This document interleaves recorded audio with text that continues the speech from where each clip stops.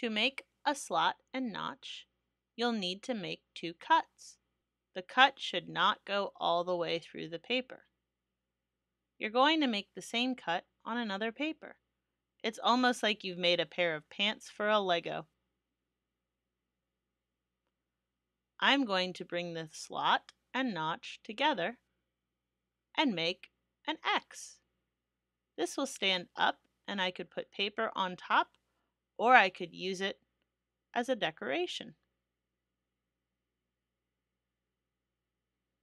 Again, you take the 2 cuts, bring them together, and when you do, it'll make the letter X. You may find it hard at first, but just keep trying. You got this. The slots can also be used on things like a toilet paper or paper towel tube. I've made a little tiny slot on this side and a little tiny slot on this side. This means I can use this tube to make a stand. I'm going to take a piece of paper and cut out a shape, and then I'm going to make it stand up.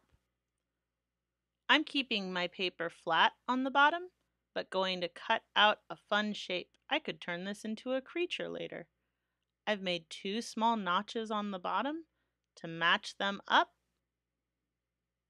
Oh, where's that one? Up there it is. See? Just keep trying.